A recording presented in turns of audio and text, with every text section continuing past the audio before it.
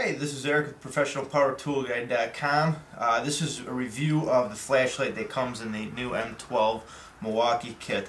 The model number on this flashlight is 49240145. As you can see, it stands by itself, uses the battery as a base. Very nice.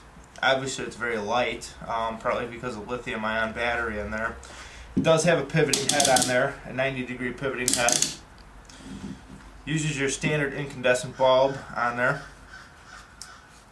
On the back you can see there's a push button, and you can see the brightness of it. So overall it throws a lot of light for a little flashlight, little 12 volt.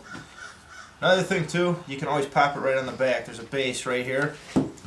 Pop it on the back. So it gives you a lot of different ways that you can, depending upon what space you're in, that you can aim your light on your area you're working on.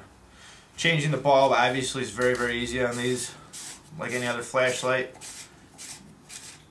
You can just unscrew it, bulb pops out, you can pop your new one right in there. So that's an overview of the Milwaukee M12 flashlight.